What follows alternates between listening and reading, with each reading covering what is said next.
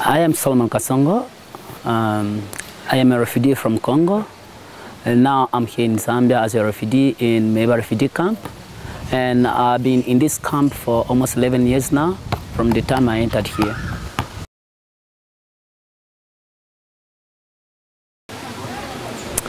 Yeah, the most difficult thing as a refugee or being a refugee is that, first of all, leaving your country. You are far away from your country and from your relative possibly, and also being found in a foreign country whereby sometimes your rights is quite limited.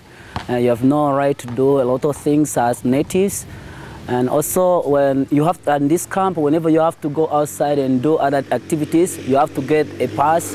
And then when that pass gets expired, then you have no right to get out of the camp. And it's like one being found in a prison where he has no freedom to go outside without permission. And the second thing is that, you know, being a refugee, sometimes we find that you lack a lot of opportunities of letting a being connect to the world. Sometimes you are trying to improve our lives, but because of being a refugee, you have not that opportunities. Then it's quite difficult for you to progress in life and join to being connect to other people in the world.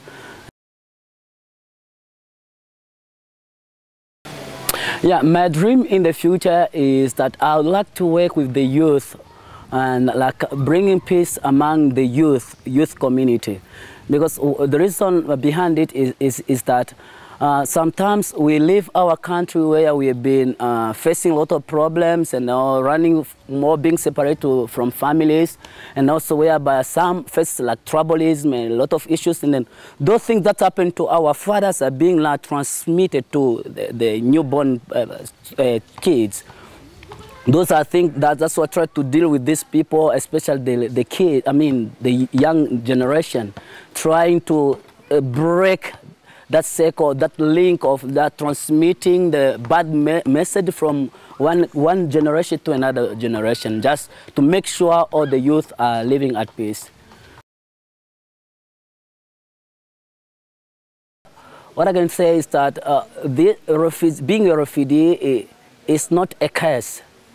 Yeah, truly just something which happened to someone. And these people have found themselves as refugees. They are human beings as other people in different nations.